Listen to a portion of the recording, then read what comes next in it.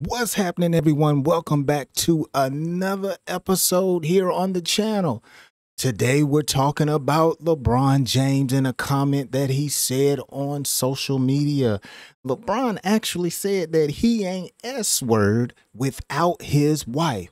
So let's check out and see what God's word has to say about that. Hey, if this is your first time on the channel, thanks for stopping by. I hope you hang out with me more often here on the channel.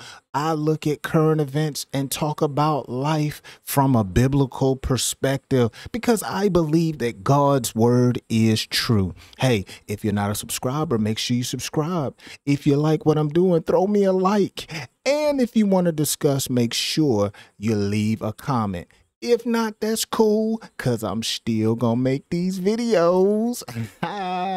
All right, let's get into it. So if you live up under a rock, you probably have no idea who LeBron James is, but a very successful basketball player, actually a superstar, and recent reports have stated that LeBron James becomes NBA's first active player. Look at this, worth a billion. That's right, billion with a B dollars. I mean, he's getting his bread. He is stacking it up. So, hey, good for him.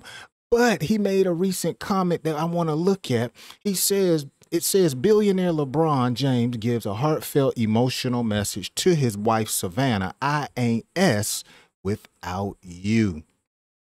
Wow. It says recently the world witnessed the romantic side of the legend when he posted a heartfelt message for his wife, Savannah James.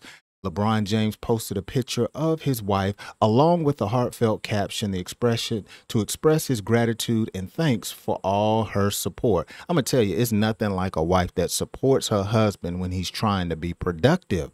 The Lakers star even mentioned that he felt he would not be as successful as he is today if it weren't for Savannah. He quoted, "Where would I be today without you?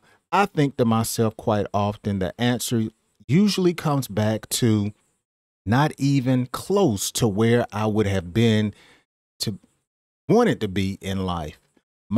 This is my appreciation post to you, my queen." Oh, wow. So he's letting folks know that, hey, he needed his wife to be successful. She played a key a part in his life of being productive. Hey, and I think that's just awesome. So many times we look in the media, we hear on the music, our young people are bombarded with messages.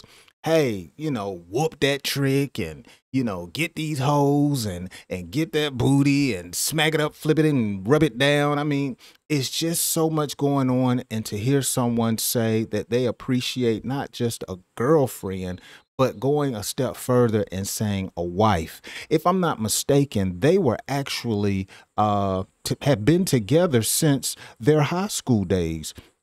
And so they're married and have a very nice looking family. And I think that's cool. But what does the Bible say, folks? You know me. I believe in God's word. So let's check out a scripture. The scripture tells us in Hebrews 13:4 that marriage is honorable among all, and the bed undefiled, okay, God, but fornicators and adulterers God will judge. See, we got to remember in the society that we live in that God ordained marriage. God ordained marriage according to scripture between a man and a woman. Isn't it amazing when we look at society, that's not what's promoted, that's not what's pushed, that's not what's encouraged. You're encouraged to have a side chick, you're encouraged to be a player. But in God's eyes, he says marriage is honorable among all. He ordained for man and woman to be married, and it pleases him. And that's not to say if you're single that God is not pleased with you, but remember the rest of the scripture.